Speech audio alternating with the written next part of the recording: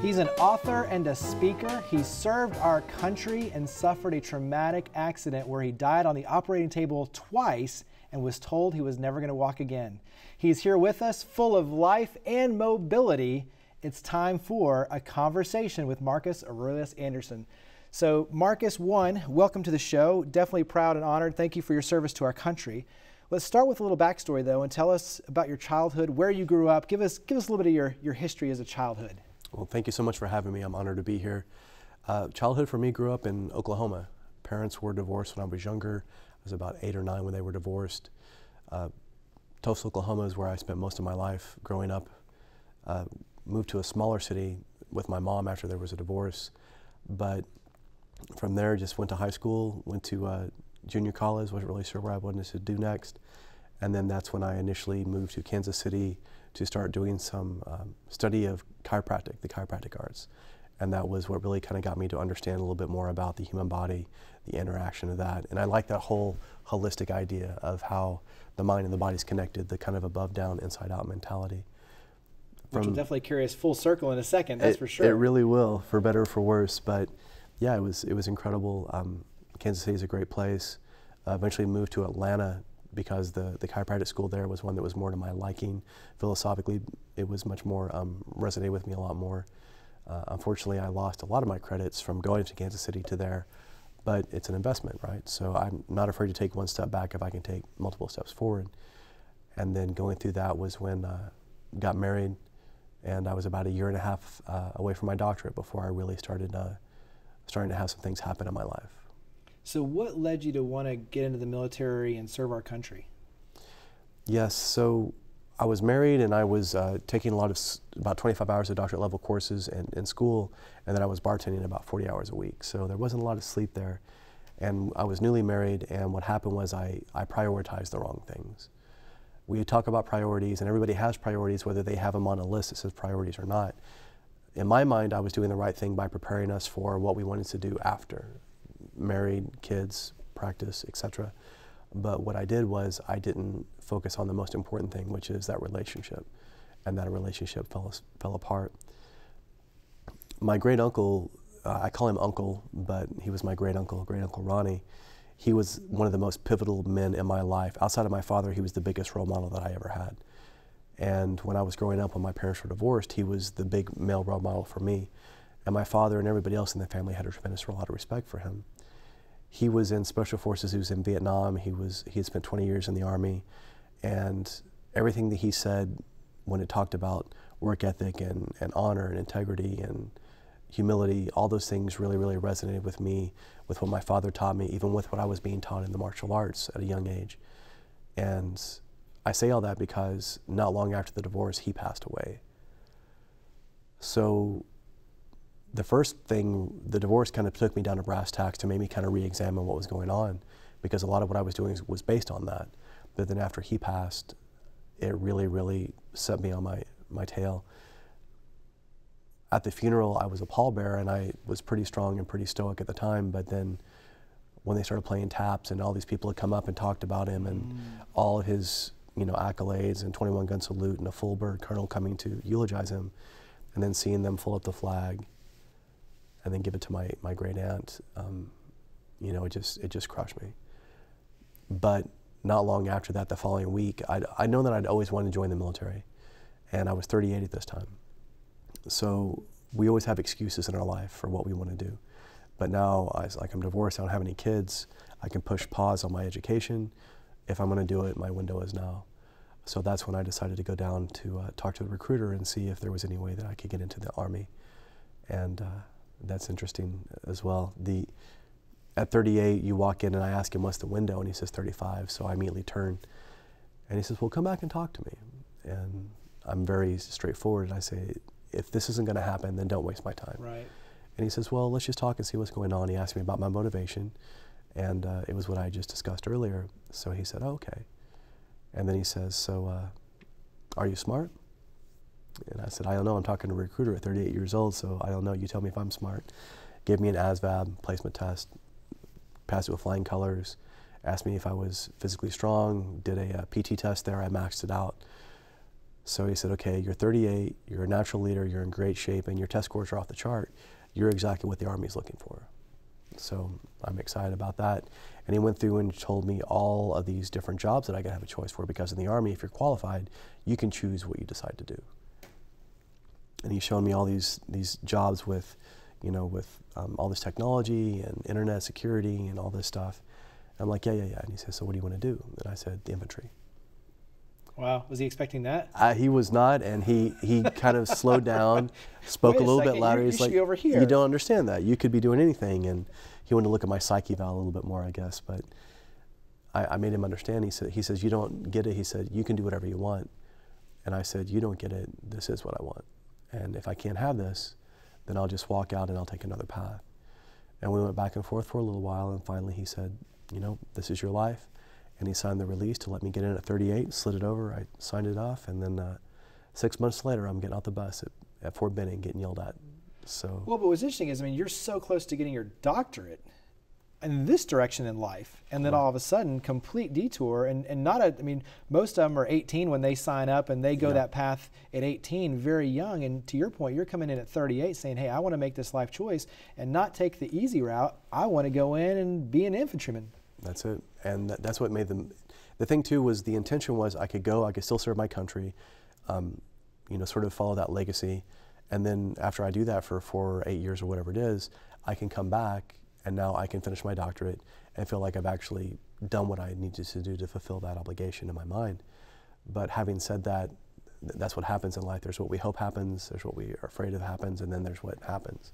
So being there and getting off the bus and getting yelled at by people that are younger than me and competing against guys that are half my age, that was, it sounds crazy, but that's what I needed. I was saying that's probably what you wanted. I mean, you knew what you're, at 38, you know what you're getting into. I did, so you're kind of like, I want to go this route. That's what it was, and I really trained hard leading up to it, because when you have that deadline, it really, really gives you a lot of intent with your purpose and what you're trying to get done. So the biggest fear was that I was going to get injured, because there were younger guys around me breaking their ankles, dislocating their shoulders, hurting their hips because of all the impact.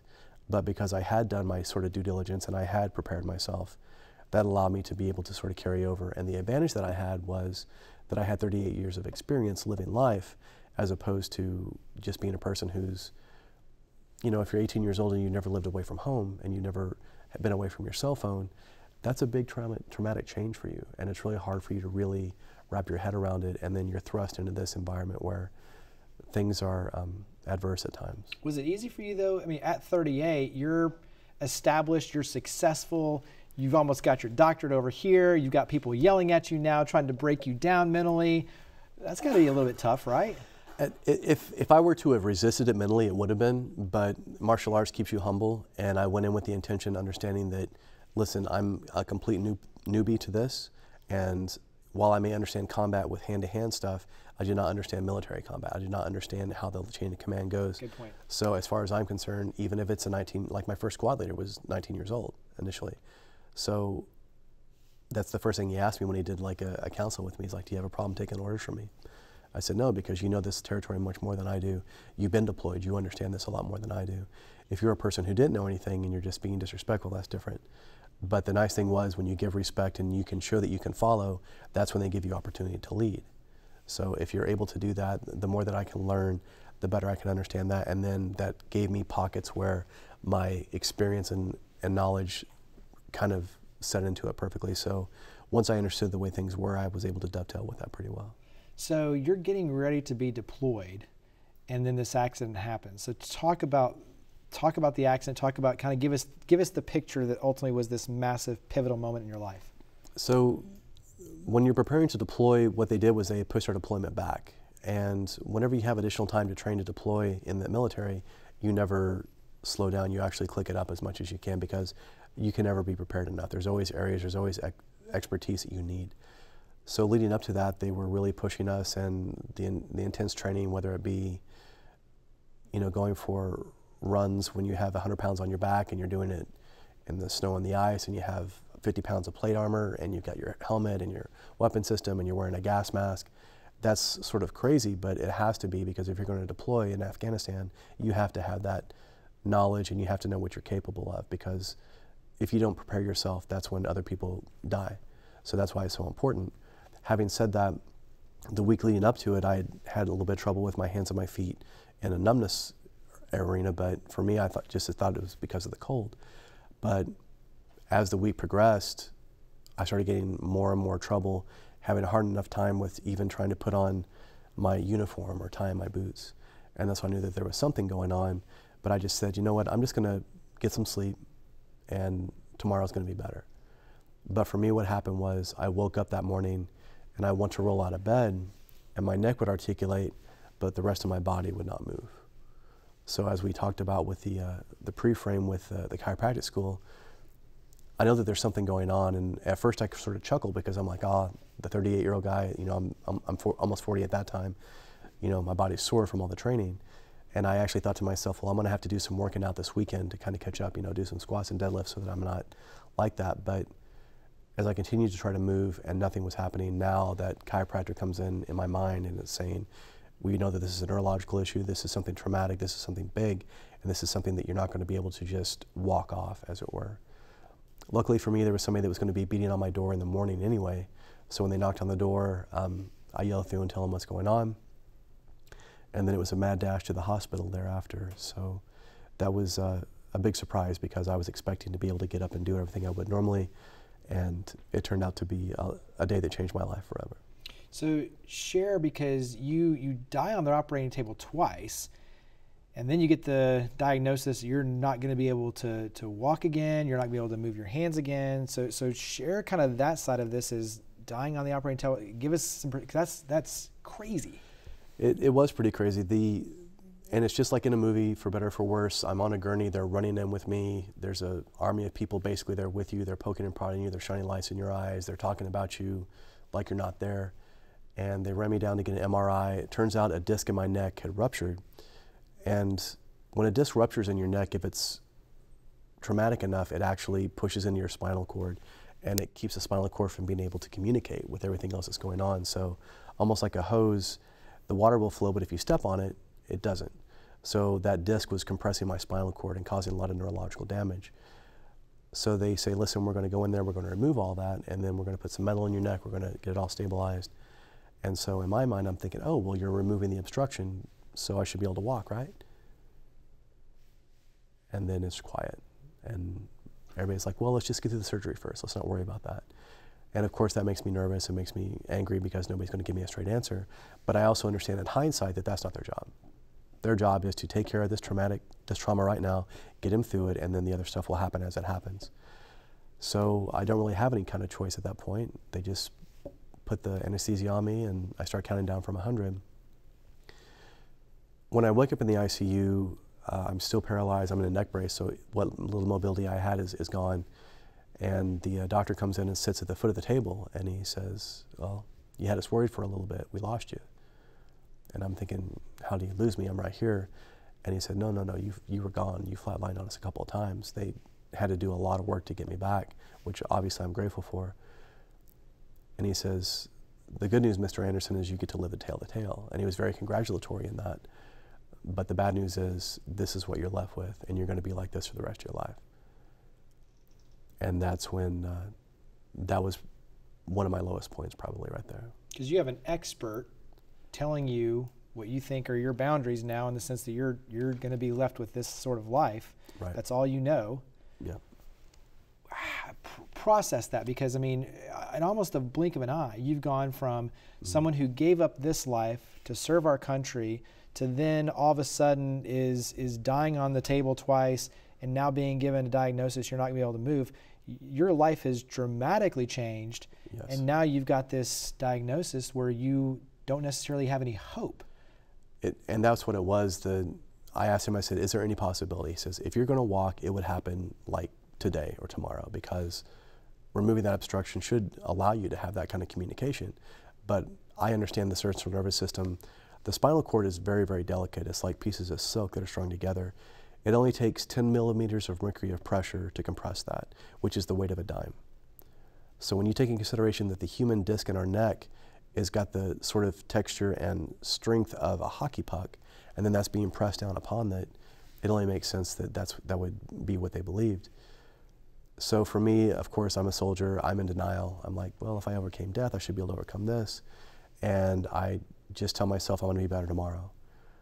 Well, I said that for about 7 days. And then after a week of being in there and things started improving, and when they took me out of the ICU and put me back into my unit to convalesce, that's when it became really real, because now I realized that I couldn't just put my fingers on my ears and act like this wasn't going on. I had to face this. This isn't a movie, this is life now. This is real, and that's when it was the hardest, because now like you said, I contributed everything in my existence to this. That my whole idea was to go serve my country, and then to have that kind of taken away from you, because as people, a lot of times for us, it's based on our vocation is a direct reflection of our capacity, our capability. So again, as a soldier, doing almost like these superhuman things, and then going to a point where I can't even take care of myself, that was a huge slap. And I've always been very physical. So waking up in a bed, turning 40 years old in a bed, unable to move, broken, divorced, that's one of the lowest points I could ever be at in my life. And understanding that this is what I was left with, that's when I really had to do a lot of brutal, deep soul searching to figure out. And it gave me a lot of time to think, and it actually made me very angry. The anger I projected to people around me, and I'll own up to that. But the person I was the most angry at was myself, because I realized now that I had all these opportunities that I'd wasted. I had all this time that I'd wasted. I had all this talent that I just assumed that I would always have. People say you don't know what you got till it's gone, but the reality is we know what we have, but we just assume that we will always have it. And in this life, that's not how it works. So if you love somebody, if you're wanting to do something with your life, if you're wanting to start a business, whatever it is, stop waiting, stop hesitating, stop compromising, and start acting, because we don't know what's going to happen. All we have is this moment. And so we have to have that sort of urgency with whatever we do. So for me, laying in that bed, looking over my life and realizing, man, I could have done so much more, it was really a big slap in the face that really got my attention. When did it flip? When did you start looking at that as the gift of adversity? It was a gift. It took me 3 months of being just livid. I was angry at myself and everyone around me, like I said, but what really changed was I finally woke up one morning after about 3 months and I realized, okay, this anger isn't helping me. It's not serving me. It doesn't do anything other than inhibit my ability to cope with this. So what I had to find is I had to find something to offset all that anger. And for most people, that is love. But for me, in that place where I was at, I really didn't have a whole lot of that. So if people look at something like unconditional love, you can think of somebody that you love unconditionally. If they do something that you don't like or you don't agree with, you're still going to love them, because that's what love is. For me, I had to find something opposite of anger, and for me it was gratitude, but it was unconditional gratitude. Gratitude is a big buzzword, and I understand everybody does it now, but I would say from my experience, most of the people that are saying that they're grateful are doing it half-heartedly at best, because it's easy to be grateful for our life when we're making money and our family's healthy and the weather's beautiful, right? But when the shoe's on the other foot and adversity comes to pay a visit, now it's much harder. And that's what a lot of people are doing.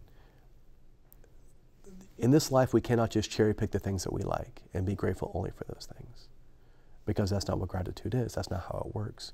You have to learn to be grateful for everything in your life, the good and the bad.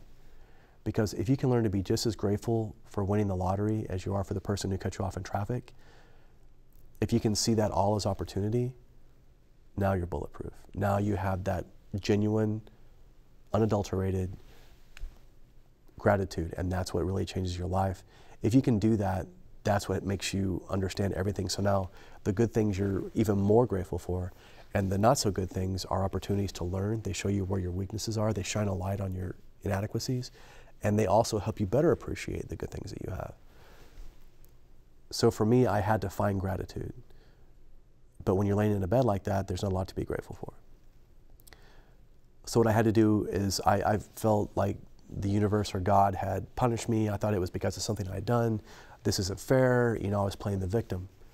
And that's what a lot of people do. When they go through adversity, it's blame, it's the victim, it's Yes. anger, it's frustration. So to flip that on its head, that's a paradigm shift. It really is, and that's what happened. When I was just thinking about me, it was hard for me to see anything.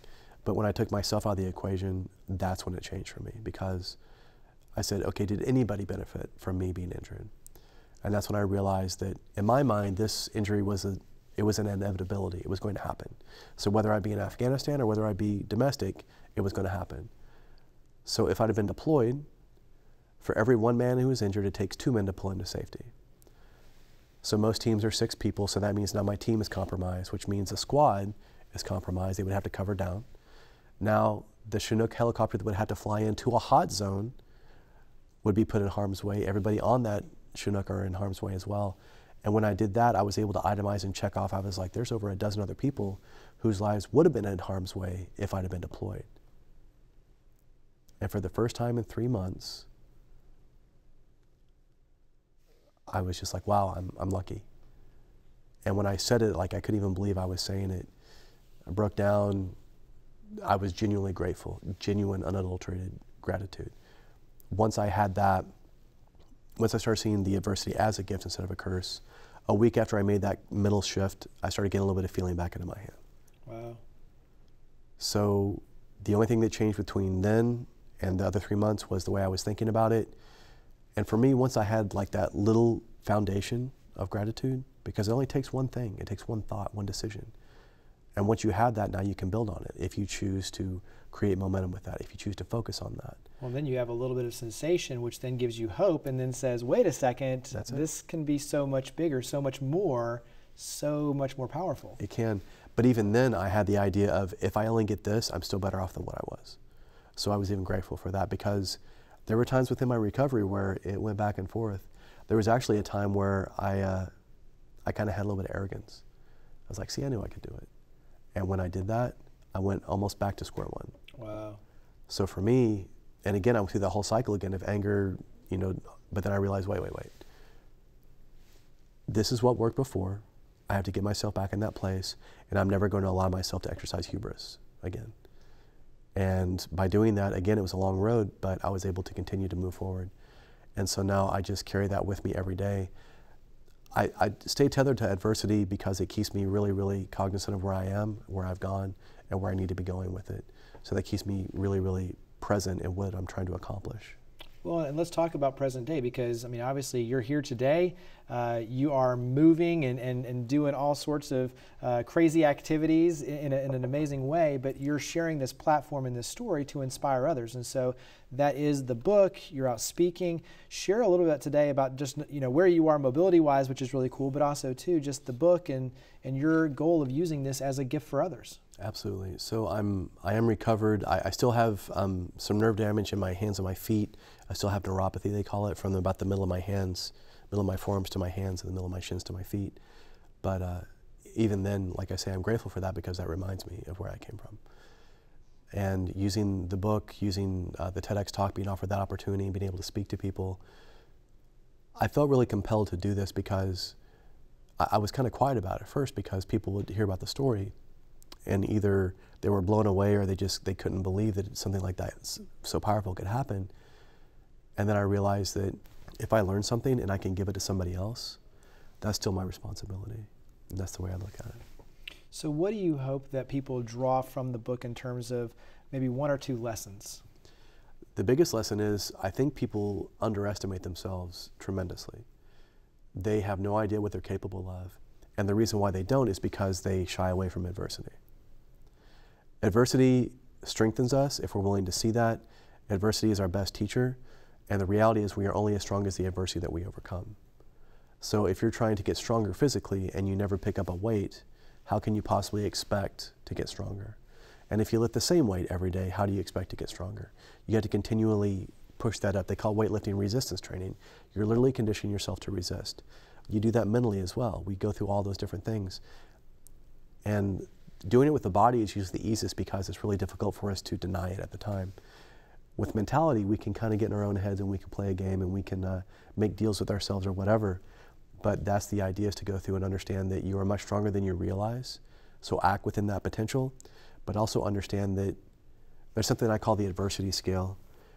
So the hardest thing you've ever done in your life is at 10. And then the best day of your life is 0, like heaven on earth. And this is a way to keep everybody sort of objective. So if you're going through a hard day, it's a Monday and the traffic's bad and it's bad weather and you spill your coffee and you're like, man, this day sucks. Be real honest and ask yourself, okay, on the grand scheme of things, on my scale of 0 to 10, where is this? Usually it's about a 3, maybe a 4. And by doing that, that takes your emotion out of it because emotions assassinate the truth. So by doing that, you can look at it incredibly objectively, and now you can say, yeah, in the grand scheme of things, I'm doing all right. Plus, if you see that and you say, listen, we're at about a 3, that means there are 7 more clicks that you could go up to be able to really start applying yourself. So that's something that's pragmatic and practical that people can add. People talk about looking for gratitude and writing them down. I'm very big on gratitude, but what I have a lot of people do is when they brush their teeth at night, instead of talking about the things they're grateful for, I ask them to think about one thing that day that they overcame, one adversity that they faced and they overcame. So that could be for a person who's depressed, just getting out of bed. That could be for a single mom, just being able to take care of her family. That could be for a family man to be able to come home and be present for his kids instead of just turning on the TV or getting on his phone and ignoring his family. These are things that we can apply, and it starts with that small step. And before you know it, you start building momentum within that. And again, this is something that is very pragmatic and you can start applying. It's simple, it's not easy, but if you can have that idea now before you get to it, it will serve you in 1,000 arenas. Well, thank you for using your gift of adversity to help and inspire others. And thank you everyone for watching A Conversation with Marcus Arulis Anderson.